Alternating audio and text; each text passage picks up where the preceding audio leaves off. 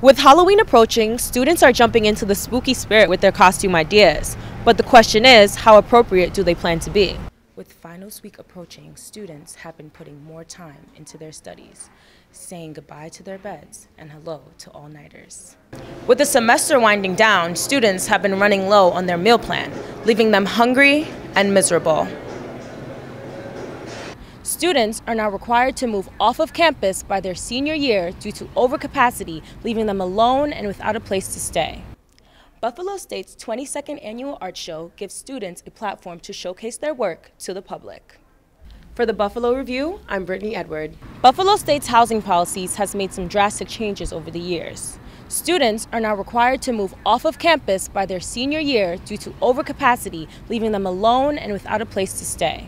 I was kind of homeless in one point in time. I didn't know what to do. I feel like housing should do better with that. Just because you're a senior or a junior, you shouldn't have to be kicked off of campus. Students have resorted to off-campus housing such as Campus Walk and Monarch, but have said that they are too expensive for their liking. Being that we're not from Buffalo, we should have the option of staying closer to campus because not everybody has a car and not everybody can afford to live off campus.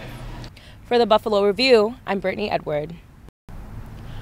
With Halloween approaching, students are jumping into the spooky spirit with their costume ideas. But the question is, how appropriate do they plan to be? I feel like anything where it can offend someone, whether it be, disastrous or religion or race, any type of culture is wrong and it should be paid more attention to. Students emphasize instilling the principle of respect into costume ideas.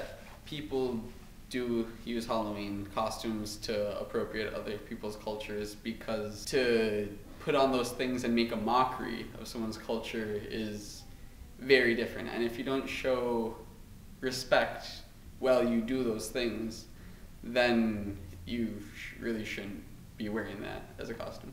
For people who are actually Black and Native American, it's kind of disrespectful because you don't know what's behind all of it. You're just wearing it just to look cute.